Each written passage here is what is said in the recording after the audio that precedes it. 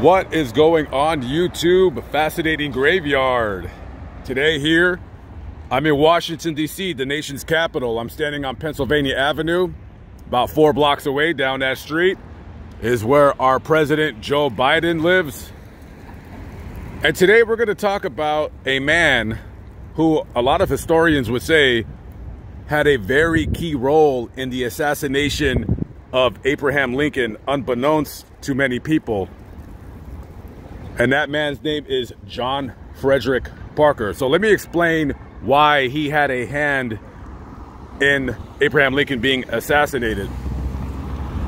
So let's talk about a little bit of history of who John Fredrick Parker was. So John Fredrick Parker was a Washington, D.C. police officer. He was actually one of the very first police officers in the District of Columbia here. The police department was founded in 1861. Now, Mr. Parker, Officer Parker, was known for a couple of things. Neither of those things being any good. Number one, he was a drunk. During his shift, he would often drink during it, before it, and after it. A hopeless alcoholic.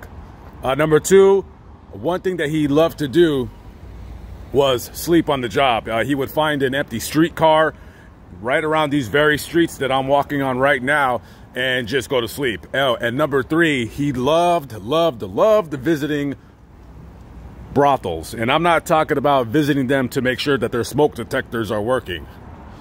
Before he became a police officer, he was a carpenter.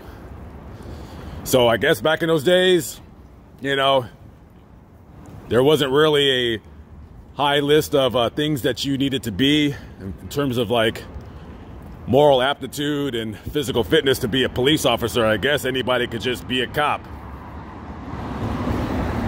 So let's go back to that day, April 14th, 1865, the day, of course, 56-year-old president of the United States, Abraham Lincoln, was assassinated. Now, Officer Parker was tasked with guarding the president that day while he attended Ford Theater with his wife to watch Our American Cousin, which was a very famous play that was going around then.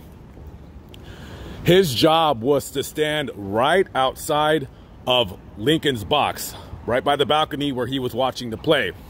He was supposed to show up to work at around 4 p.m. Now, being Officer Parker, being the man that he was, of course, he was 3 hours late.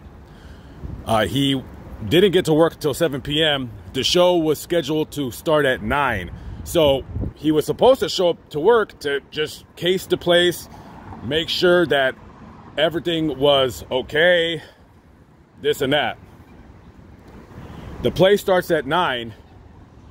Now, during the intermission, this is somewhat debatable about what happened, but basically it was widely known back in those days that Abraham Lincoln did not like security around him.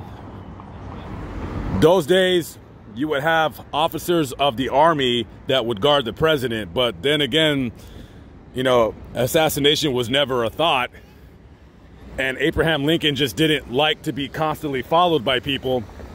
And oftentimes, Lincoln, as the president of the United States, would leave the White House and just go walking around these streets at around 10:30, 11 o'clock at night.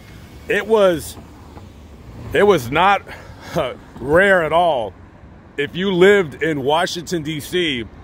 in the 1860s, to see a 6'4", 6'5" man wearing a pea coat walking down the street, oh wait, that's the president of the United States, Abraham Lincoln. And he would just walk right up and down these streets like just he was a regular citizen, like he was a regular guy. So on that day, during the play, the intermission, it is reported that either one of the things happened. Either Officer Parker went on his own volition to a bar next door, or Lincoln dismissed him. Now, when he leaves to go to the bar during intermission, he goes with Lincoln's coachman and valet. Now, of course, across the street, that is where the assassination of the President Abraham Lincoln happened at, right there.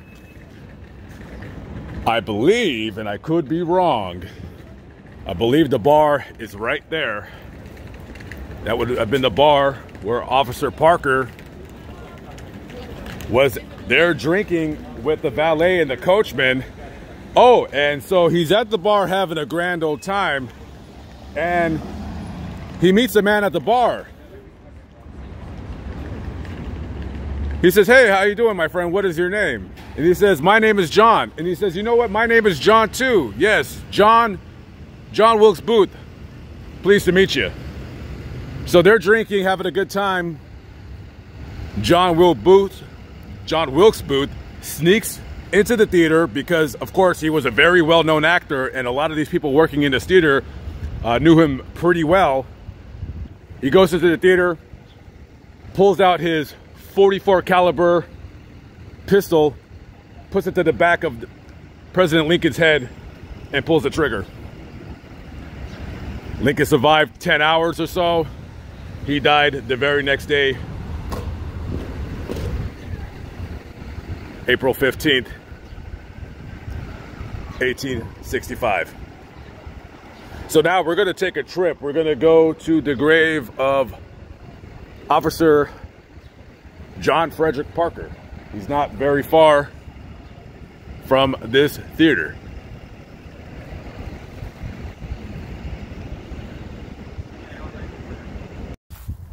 And here we are, 3 miles down the road at the Glenwood Cemetery here in Washington, D.C., and got some rather exquisite artwork carved from a tree. This is absolutely amazing.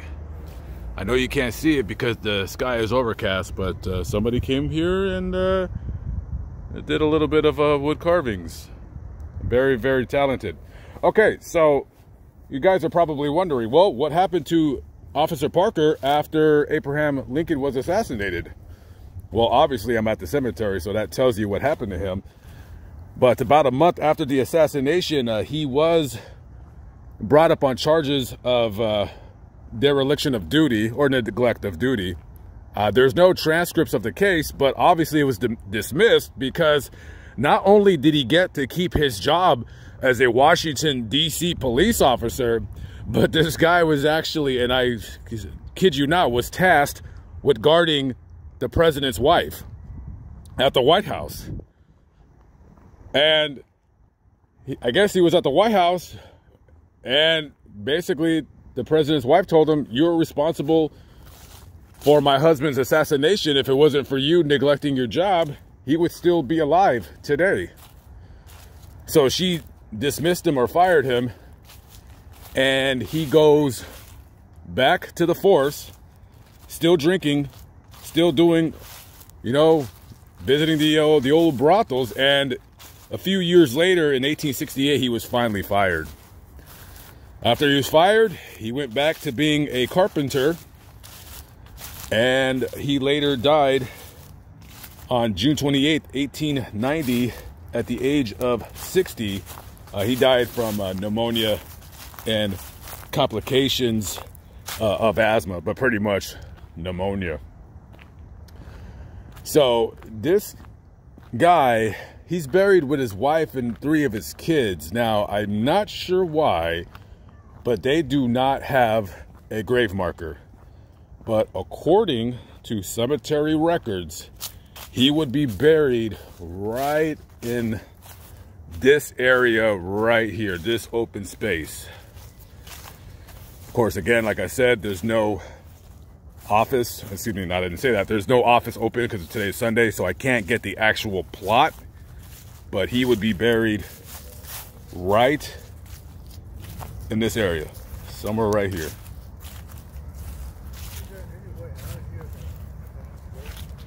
Excuse me?